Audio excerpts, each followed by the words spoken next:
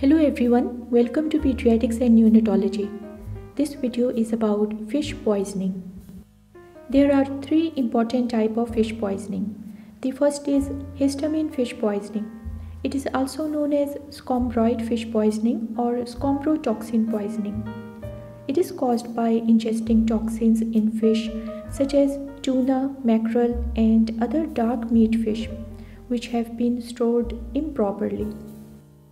Now, if the fish is not cooled rapidly after it is caught, then an enzyme in the bacteria converts the histidine into histamine and some other toxins. Now, these histamine and toxins are heat stable, and so they are unaffected by the cooking. Now, the patient may notice that the fish tastes metallic, bitter, or peppery, and the flesh looks honeycombed. Now the symptoms start within a few minutes to 2 hours. There is flushing of the face and the upper body, along with headache, nausea, vomiting, abdominal pain, diarrhea, dizziness, and palpitation. Urticaria and bronchospasm are less common. Now the symptoms usually settle within 6 hours without treatment, but resolve more quickly with antihistamines. For example, chlorpheniramine 10 mg intravenously in adults and 250 microgram per kg in children. Now, in severe cases, cimetidine and rarely adrenaline might be needed, along with oxygen, intravenous fluids, and bronchodilators.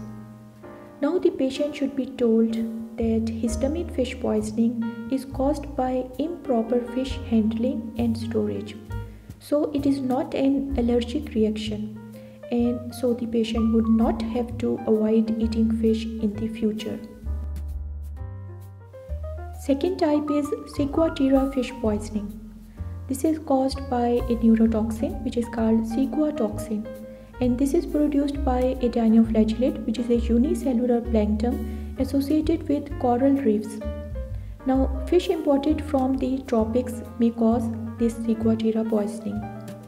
Symptoms usually start 1 to 6 hours after the ingestion. There is nausea, vomiting, watery diarrhea, and abdominal pain. And these symptoms are followed by neurological symptoms which include paresthesia of the lips, tongue, and feet, along with ataxia and muscle weakness. Now, in this type of poisoning, there is a classic feature which is called paradoxical temperature reversal. That is, cold objects feel hot and hot objects feel cold. Now, alcohol makes these symptoms worse. Bradycardia, that is slow heart rate, and hypotension, that is low blood pressure, may also occur in this type of poisoning. Now, treatment is symptomatic and supportive. Gastrointestinal symptoms usually settle within 1 day, but paresthesia may persist for weeks or months. Now, the third type is Paralytic Shellfish Poisoning. This can be caused by eating mollusks such as mussels, clams, cockles, and scallops. These concentrate a neurotoxin which is called saxitoxin, which is produced again by dinoflagellate plankton. Now, this plankton proliferate when sea temperature rises in the summer, and this may make the sea look red, which is commonly known as red tide. Now, symptoms start in 30 minutes to 10 hours after the ingestion. There is dizziness, ataxia, paresthesia, and muscle weakness, which may progress to respiratory failure. Now, treatment is supportive with assisted ventilation if necessary. Now, complete recovery is usual within 24 hours.